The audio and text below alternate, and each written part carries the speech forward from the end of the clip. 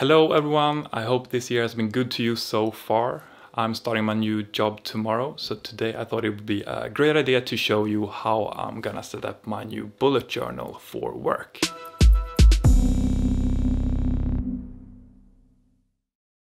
This week I picked up the book goal again. So the goal of the week was to plan how I'm gonna revise the horror novel. But starting this new job as a writer and video creator at the game company Sharkmob, I thought that I would need some way to plan my time. And as I really like bullet journaling, it became kind of natural. I thought I would go with something cheap, but when I went to the shop I saw this one, and it's a Leuchtturm 1917, a special edition one with red dots.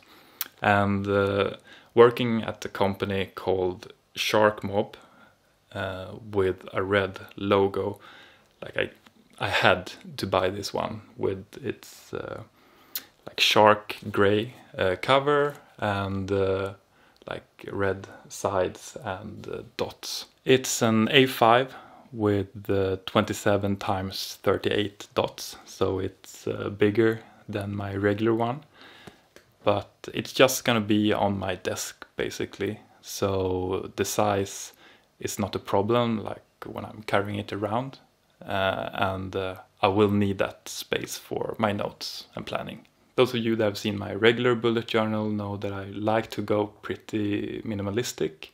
So I'm using the same approach for this one. I'm gonna use as few lines as possible, so I don't need to have a ruler with me. I'm going to use a 4-color pen, so I just have one pen and only 4 colors. And structure-wise, I'm going back to bullet journal basics. So it's all pretty simple. I think this will last about 1 year. And now I'm gonna show you how it looks. So this is the bullet journal, and this is my key. This is how I work with tasks, and these are how I mark deadlines.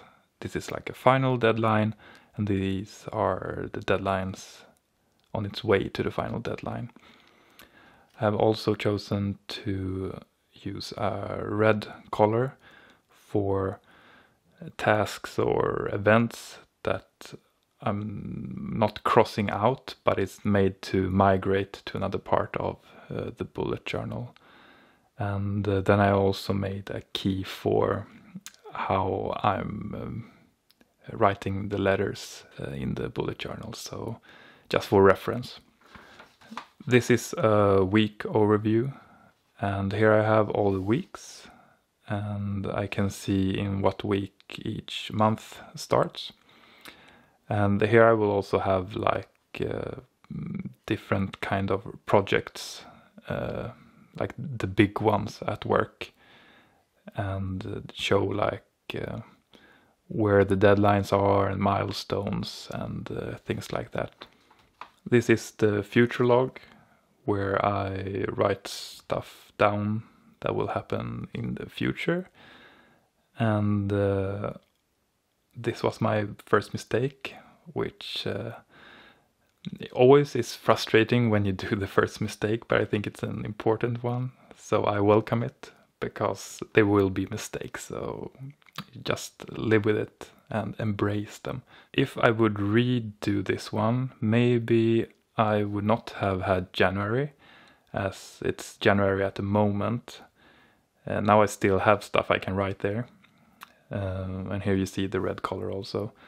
But I could have started with February, and then this one could have been for 2020 instead. So I have stuff to migrate into next year. But I think this will work too. This is the monthly log or overview. So here is like my plan for what I'm gonna do the different days, and also when stuff comes up in January I will mark it down here. So yeah, I have like a general overview. This is my daily log. So I start with marking down which week it is. I have the weekdays here, and I will write down how I'm planning this week, and stuff that shows up I will write here on the side. And then I will migrate that into the day when that day comes. Here we have the month, and we have the current day. This is my first work day, so this will just like continue. And I have tasks here, and I will have meetings and events, and yeah, it will be like a regular daily log basically. I have put my collections in the back of the bullet journal. So this is my habit tracker. So I have all days that can be in a month, and I have all the months here. And then I'm gonna track the amount of fruit I eat. More than one is good, and 1 is okay, and 0 is pretty bad. And the opposite goes for my cookie amount. And then I have the amount of hours I'm standing up, and minutes I'm walking. And then around all those squares I'm having a big one, which will mark down like how the workday have felt, if it was harmonic, if it was pretty busy, or if it was very stressful. So it will be like a square around here, and then I will mark all those habits in those 4 squares. And this one looks pretty incomplete, and that is because it is. This will be a tracker for projects we're working on, or for a game company it's usually like sprints. So my idea here is that I will have certain tasks that I will have to complete until the deadline, and this will be like part goals that I need to fulfill. So I'm having like 2 lines to be able to have that in the, so I will be able to see my progress. Then when I'm done, I'm gonna mark this one, and when it's approved by the directors, then I will mark this one. So we'll see the progress of this current sprint or project. And down here it's like a plan. So I have color coded them so that they relate to each other. These are the weeks, and I'm currently not sure like how many tasks or how many weeks we will work on the next sprint. But here I can like mark down when I'm gonna work with which tasks, so I will have like a visualization. Yeah, and here is the index, and there's nothing special about it. This is the pen I'm using. So you see, it's one of those pens that were so fun to have in school. I have black, I have red, I have blue, and I have green. I will mainly be working with black and red, and like I will be pretty sparse in decorating, but I think this will be the kind of decoration I do. I'm not completely sure what kind of patterns I will use, and maybe it will change. I really liked this one, and I also enjoy this one. So that's my bullet journal for work, which you probably never gonna see again because it will be filled with all kinds of secrets. But if you have any tips or comments, then please leave them below. So regarding the book, I've been reading a lot on how to revise and structure and work with form in books. I've mainly been reading this book, The Story Grid by Sean Kane. Well, you have his name there. He's an editor, and this is his advice on writing and revising books and scripts. It's a really big book. It's larger than it needs to be, and most of the information is online, but I really like to have a book to read when I'm writing.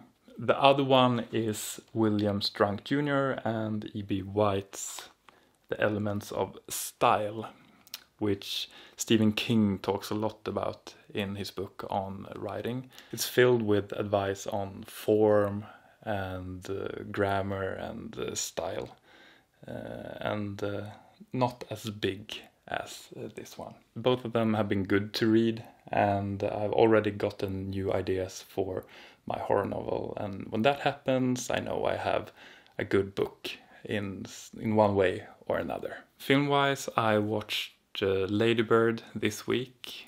I thought it was a decent movie, but the theme was kind of all over the place. You could see what they wanted to say, but I would have really liked them to, instead of having this really fast pace, to dive deeper into the stuff that I was interested in. But the overall atmosphere was really nice. Record-wise, I haven't played any music this week, but I rediscovered David Sundström Overdrive's album Go Down, which is very nostalgic to me. Game-wise, I don't have much to say. I haven't even been playing any games this week. That's also something I've been thinking about, that I will probably not have much game progress in the upcoming year, although I'm working like 32 hours per week at least on a game. But we'll see. Maybe one day in the future these will fuse. So the evaluation of this week is that I have made a plan for how I'm gonna revise the horror novel. I guess I will still figure stuff out along the way, but I will work with the story grid and see if that can help me find new perspectives on the story. Then when I eventually start to write again, I will probably jump around between chapters and write what I feel that I want to write. Next week I will most likely continue with the book goal and work with this structure, but it may also be really intense at work, so we'll see what this week will bring. And that is what I had for this week. So if you like this video and the bullet journaling and all of it, then please give me a thumb up. And if you have any comments, then please comment below. And if you want to continue following my journey for reaching my 4 creative goals before I reach 40, then please subscribe. Thanks for watching, and see you soon.